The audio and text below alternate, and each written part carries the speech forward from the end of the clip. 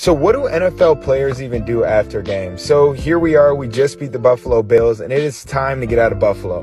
So I shower as quickly as possible, and I come out of the locker room. We have food waiting for us. Once I grab my food, I'm getting on the buses. Now these buses are set up waiting to take us to go through TSA in our own private area at the airport. Here's my tenders. All right.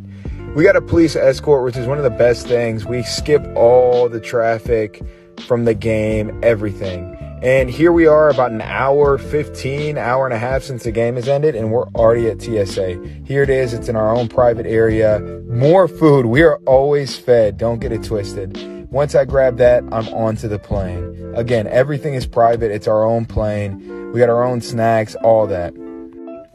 The whole process is super quick. We're taking off. We land. The game ended at about 4. We land at about 8. Super quick. On to the next opponent.